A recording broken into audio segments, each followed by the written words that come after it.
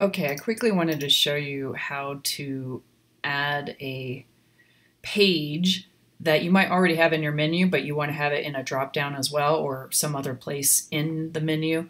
A lot of times people might want to have their page that's in the main menu, but also available in a drop down so that people can find it multiple ways.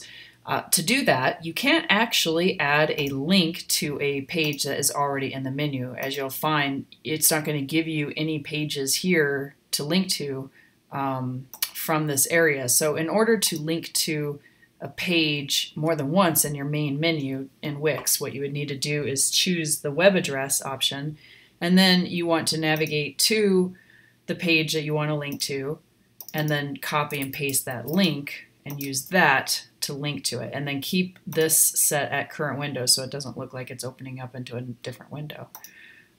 So this is just a quick way to show you how to add another link into that menu so that you can have a page being located more than once in the Wix menu.